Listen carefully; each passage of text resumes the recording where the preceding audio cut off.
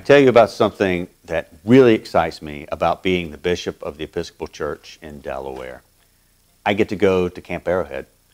I'm invited to be a part of one of the greatest assets, one of the greatest traditions, one of the greatest ministries of the diocese, and that is Camp Arrowhead down on Rehoboth Bay.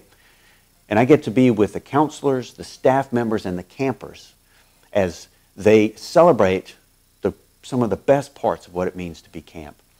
I've gotten to do 2 closing Eucharists this summer. One was after a camp session where for 2 weeks campers had been at Arrowhead, and they and their counselors were celebrating their last evening together. I was at the closing Eucharist, the final night where all of the staff members and counselors pause to celebrate the whole summer that they've served together.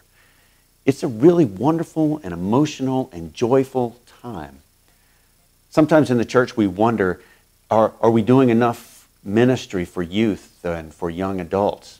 And I've got to tell you, one night at Arrowhead, one closing Eucharist there, and it will really make you come to appreciate the good things that are happening.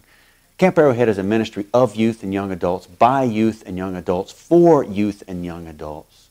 And it is a place where the love of Jesus Christ is palpable. You can feel it in the air. It's alive. You see people who love and respect each other for who they really are. I see kids willing and eager to help for even the smallest tasks. I see joy and laughter, tenderness and vulnerability, truth-telling. You see real and genuine compassion and community and love. It's faith, it's hope and love. It's what we preach each and every Sunday, and it's alive. It reminds you about what is good and right in the world, and it gives me hope that there is good things around the corner in our future. You know, it's too bad that we adults don't get a chance to all go to summer camp, because we stand to be reminded of what is good and right in the world, to be reminded that the love of Jesus Christ is palpable and alive, to know that tenderness and vulnerability matter, that it is a good thing, and it is a gift.